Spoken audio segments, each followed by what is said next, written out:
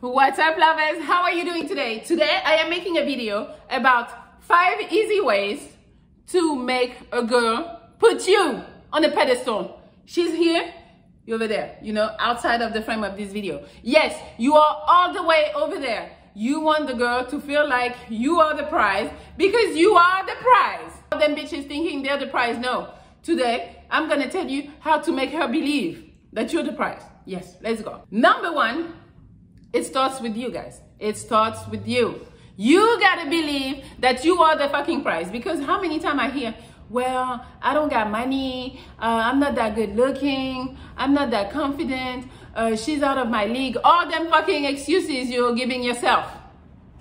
The moment that you don't believe that you are the fucking prize, then you're not.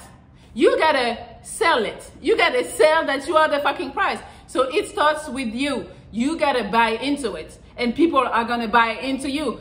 Everything comes in your head first. If you are confident in your head, then it's gonna come out in reality. If you think you're the shit, if you think you're the prize, it's gonna come out in your action. You gotta put in your head, and it's not like just tell yourself, yes, I'm the prize, and then you go outside and act like, no. You gotta make sure you know you're the shit, you know you got shit going on for yourself, and if you don't, you better start fixing that shit. And yes, as soon as you start feeling like I'm the shit, watch, it's just something that you exude. It's just something that women can really feel. We can sense it. It's like the energy. Like when I walk in the room and I see a dude, I kind of know if he's like, okay, confident or not. We can see, we can sense it. So if you don't feel it, nobody is gonna feel it. So you gotta put in your mind that you are the shit, and that nobody can tell you no, you are the fucking prize, and the bitch is gonna put you on the pedestal. Yes. Number 2, stop chasing validation. Who the fuck are you? Why do you need people to validate you? Why do you need people to tell you something you need to hear? Yes, it feels good. I'm not saying no to that. It feels good, but why do you need it? If you know you are the shit, like we did on step 1, you don't need nobody's approval. You don't need nobody to tell you, hey, yeah, I think you're very attractive. It sounds good to hear, but in your mind you're like, yeah, I already know I'm attractive. Like, you know, not saying you gotta be an asshole when people give you compliment, but you shouldn't chase validation. And the thing that's gonna happen, which is like awesome in relationship or in dating, is that it's always somebody that's looking for validation, always. So if it's not you, that means she is looking for validation, and right there, her looking for your approval, her looking for you to say, yeah, you look good, or I love how talented you are, and you're not giving it to her, that's gonna drive her crazy, number 1. And number 2, because she's the one chasing, now she's gonna see you as the prize. She's gonna feel like, yo, he's really worth it. Like, I want him to validate me, so therefore in her mind, she's not even gonna realize. I am telling you, because I've been doing that sometimes, because I do it sometimes. And then it's like afterward, when I sit down, I'm like, yo, why are you looking for his validation? And me looking for his validation means that his opinion matters. It means that I don't think I'm the shit. I need to hear it from him. No, you don't need to hear it from anyone, because you fucking know that you are the shit. And once she starts looking for validation from you, she's gonna be begging to hear like the simple compliment, a little compliment. She's gonna be begging for it. She will try to make you like her more and put so much effort into like you realizing that, yo, I am good, can you pick me? You know, she's gonna be like that. So you want that. I mean, I'm not saying you want it, but hey, if you want a woman to put you on a pedestal, that's what you want. You want her to feel like she needs to be validated by you. So what you need to do is stop trying to impress. Like, you know you're the shit. You don't need anybody to tell you, yeah, you're the shit, because you already know. Also, I would say it's always better to show than to tell. For example, if you're adventurous and you know that's like a quality that a lot of women are looking for, don't tell her, oh yeah, I did this, I did that, and like, because it's kind of like bragging and it's not that interesting or whatever. But what you should do actually is take her on an adventure, so then she can tell herself, oh, he is adventurous. Don't just come and say, I'm adventurous because I do this. No, don't say anything. Take her on an adventure, and she's gonna do the math and be like, is adventurous. Also, the other thing for her to start like seeking your validation and make sure that you are not seeking for hers is don't over explain yourself. Don't justify anything. Like, for example, you're at this job that's not making that much money. Don't just say, oh, I'm at this job, but you know, it's just temporary because this and that. No. Yeah, I got this job right now. That's it. You don't gotta explain nothing. Or, you know, you might be out of shape and you're like, yeah, you know, usually I'm in a better shape, but with these holidays, you know, I'm kind of slacking. No, because it seems like you're trying to sell her on something that you're not at the moment and that she's gonna be okay with how you are now. Like, no. If you're not in shape, don't talk about, well, I used to be in shape. Nobody cares, because what we see is that you're not in shape. So either get in shape or just be cool with how you're looking. As soon as you justify or over-explain yourself, it shows that you're looking for her validation and that her opinion matters when it shouldn't. Number 3, be decisive and lead. Yes, women need you to lead. That's a fact, 100% of the time. So what you do is, when I'm saying lead, yeah, you know, you can take her on dates and tell her, okay, be ready at the time, do this, do that. Like, yes, we love that too. But I'm talking more about, you know, when you first start talking to a girl, don't tell her, oh, I'm trying to date you, or I'm trying to wife you, I'm looking for a wife. Don't tell her your intention, really, because you gotta relax. You gotta act like, yeah, we're gonna go out, we're gonna see what's up, you know, I'm just trying to see what's up. This is the best way to make a woman think like, okay, well, but you came to me, are you interested? We're gonna start like wondering like your intentions, because we need to know your intentions. Are you trying to fuck, or you're trying to be my boyfriend or my husband, you know?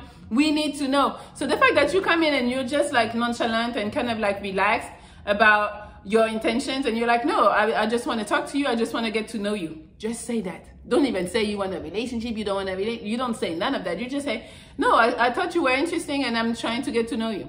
Or don't even say, I thought you were interesting, because that's some type of validation. So just say, no, I was just trying to get to know you. It's going to drive her fucking crazy. And because you don't talk about your intentions, she's going to try to put some intentions on you. So do you want to do this? Do you want to do that? But at this point, you are the decision maker, because she's coming to you telling you, do you want to do you know, you're the decision maker right there. You're winning. Because the moment the bitch is starting to ask you, what do you want to do? Can we do this? Or do you think? Right there, you're fucking winning. You're on the fucking pedestal right there, up there. Number 4, I've told you that before, but ask for a favor. Yes, it's this thing when you ask somebody for a favor, even if they don't really want to do it, the moment they do it, the brain is going to start playing tricks on us. We're going to be like, well, if I did this favor, I must like him, because we don't want to do favors for people we don't like. So the brain is going to trick you, or trick her. So the brain is going to trick her to thinking that she actually likes you. So I'm not saying go overboard and ask for like hellish shit, because at some point she'll be like, motherfucker, can you handle your shit? Like, why do I need to do this? You know? So do little stuff. It's like the same when the bitch is asking you to hold the purse. That's to see like what she can get away with and all that shit. But like, for example, you're at a bar, you're talking to a girl, just tell her, hey, can you hold my drink real quick? And then she's gonna hold it. And I know it's not that much, but in her mind, it is gonna come to like, well, I must like him because I'm doing him this favor. It's not a big favor, but her brain is gonna trick her to liking you. And that's what you want. Or when she comes over, hey, can you bring me some candy? Hey, can you bring me a bottle of water? Something small. It doesn't have to be big, but she's gonna go out of her way to do it. She's gonna feel invested because she's gonna spend a little money too on this one. And the brain is gonna tell her, you like him. That's why you're doing this for him. Because if you didn't like him, you'd be like, no, I'm just coming over, like, go get yourself a water. Yes. And number 5, set boundaries and have standards with women. Yes. You gotta let bitches know what's gonna fly and what's not gonna fly. And when she does the thing that you say would not fly, make sure you check the bitch, or you leave her, or you do what you do. But make sure you say something about it, because you letting it slide like, oh, it's nothing, that means that you don't have standard. You always gotta speak your mind on your belief. If you said something and the bitch does the opposite, you gotta check her. You gotta let her know, yo, that's not cool with me. Also on that same note, don't let bitches flake on you. Don't. Like, you know, like she's gonna be like, well, I know we were supposed to go out tonight, but tonight is not a good time for me. Can we do tomorrow? No, tomorrow is not a day that you are available. I don't care if you are available. No. And don't be scared that she's gonna be like, well, okay, well, we'll try another day. Do not be scared. I am telling you, the moment you're scared, The moment she's gonna be like, oh, I can do whatever with him. Let's say she can make it supposedly, because them bitches, they can still make it, or they just find somebody better or something better to do, you know, or they're just not in the mood anymore. She can still make it. Most of the time they decide not to make it and make another decision, you know. So let's say she tells you, I can make it tonight. And she's like, can we reschedule for tomorrow? Tell her no, tomorrow is not a good day for me. I'll keep you posted when another good day is going to be good for me. If you're very confident in yourself, don't even try to reschedule. I know you're going to be like, well, it's risky. Maybe she'll never reschedule. Well, if the bitch never rescheduled, that means she wasn't interested in you enough in the first place, because she's the one who flaked. And then second of all, why are you scared that the bitch is not going to reschedule? Who cares? There's other bitches. So you tell her, no, that's not good for me. And then watch. When she doesn't hear from you, she doesn't hear you like trying to reschedule, she's gonna be like, either, no, okay, let me see if I can switch something around and then we can go tonight. That's number one. So right there, you knew she was, you know, testing. And number two, other case scenario, she's gonna hit you up and be like, hey, can we do next week this time? You know, she's gonna try to reschedule. Do not go back and try to reschedule with the bitch. No, you had your chance. Now you gotta make an effort. So yes, and that's how you get girls to put you on the pedestal, because she's gonna realize, wow, okay, I tried to cancel, he didn't want to cancel, or he said, okay, we can reschedule another day, never reschedule. Right there, she's gonna feel like, oh, you have other options, you have hella bitches, and your time is fucking precious, which it is, and that's something you need to put in your mind. Don't start like moving your schedule around when you already have some stuff scheduled for a brand new bitch. No. She wants that day, you're not available that day. No, we'll see you the next day.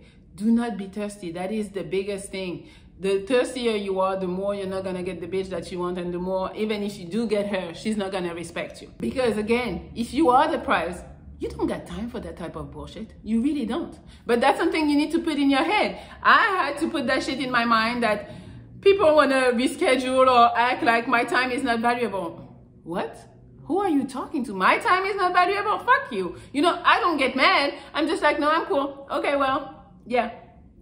And then I'll probably never respond the next time he tries to schedule something or whatever, you know, because I'm like, your time is fucking valuable. Don't let people fucking play with you. Especially them fucking bitches that don't have much to offer, but you guys are allowing them to play with you.